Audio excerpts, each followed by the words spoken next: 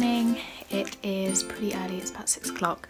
I am just about to head off to my first class of the day. Lots of you have been asking me for another what I eat in a day video, so I thought I would take you with me in my pocket and keep you updated with what I eat today. It's a bit of a weird day where I'm off to teach and then I'm going to Morning Gloryville and then I am working for the rest of the day. So I'll check back in with you soon. So it is 7:45-ish. I have just finished my first class at Frame.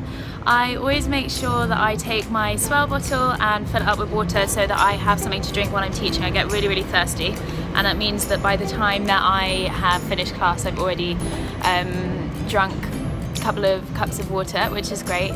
This morning's a little bit different. I am dressed in sparkles and I am going to Morning Gloryville, so I'm going to hop on my bike and cycle over there and hopefully be able to grab some breakfast on the way.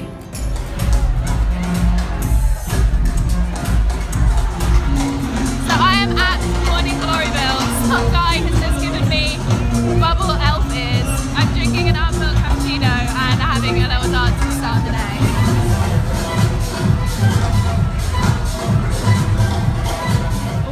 So I've just stepped outside for a minute. I picked up a smoothie from the smoothie bar for some breakfast, and I'm going to head back in to do a bit more dancing.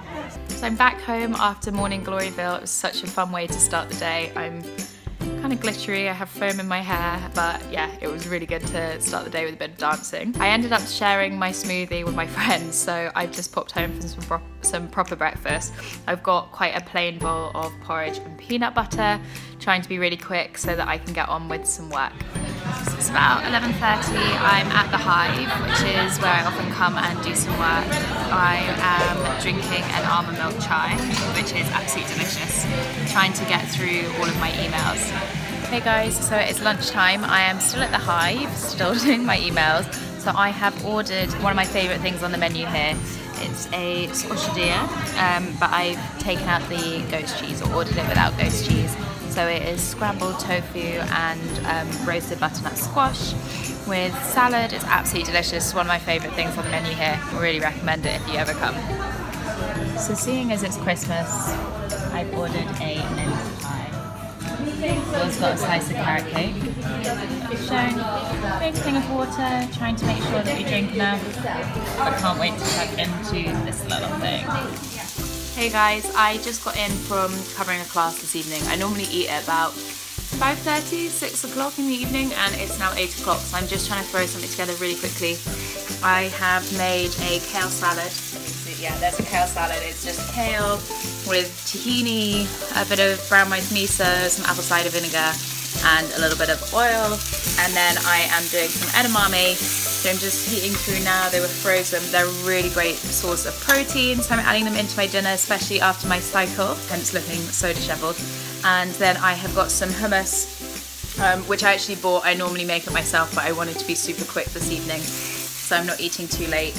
So I bought some hummus, and then I've got a little bit of very boring steamed broccoli from last night, which I'm just going to whack in the pan with the edamame just for a little bit of extra green. Really simple, easy dinner. I've got some work to do tonight, so yeah, I want to crack on.